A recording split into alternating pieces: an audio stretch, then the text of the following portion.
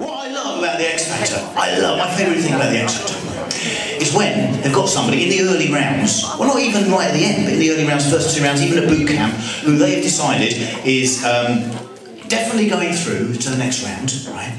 But they tease them a little bit. They tease them. They say things like, you know, really sorry. It's bad news, I'm afraid. You're going to have to come back next week. And I love it when they do that. But I think it would be so much more entertaining if they did it the other way round.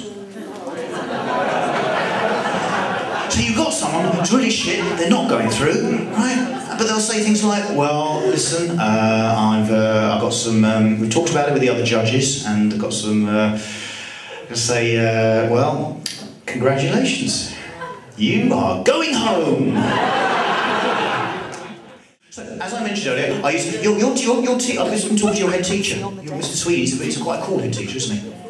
It's quite cool. He's quite very liberal. You know, he's more like a youth club leader. I like him. I was a teacher for many years. I used to teach at Hayden. I used to get in trouble all the time. I got in trouble with my headmaster there for having favourites. As a teacher, you're not supposed to have favourites, you know. I told the headmaster that I preferred the previous headmaster. One of the weirdest things I ever did, I should never have done this, I took some children when I was a teacher to see Jack D in concert once. They didn't want to go to see Shakespeare for some reason. And I took a group of kids about 6, 7 years ago to the Wickham Swan to see Jack D in concert. Has anyone ever seen Jack D in concert here? He did this thing, if you've seen him recently, he might have allowed the audience to text messages to him. Did that happen? Yeah. About when we went, they weren't doing texting, he did this thing at the end of the first half. He said to the audience, I'm going to leave some bits of paper on the stage. If any of you want to write a message, write it down, there'll be pens there, and I'll read the messages out at the end of the show. The interval started, and the kids that I had brought with me basically went into a huddle, started casting glances in my direction, and rushed to the stage and started scribbling, and I thought, I do not want any attention here.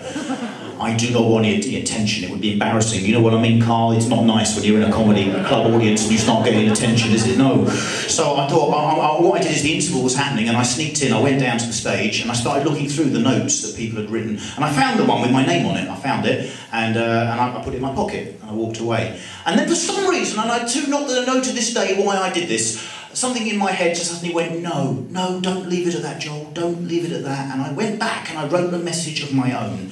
And I still remember the wording on that message. I wrote, to the students at Hayden School, your message to me has not been read out because it is in my pocket. Better luck next time, Mr. Sanders. And I sat down and the show restarted, and immediately I regretted what I had done, because the whole point of me sneaking in and taking that bit of paper and putting it in my pocket is that I knew I did not want any attention, and I couldn't work out why I had done this thing.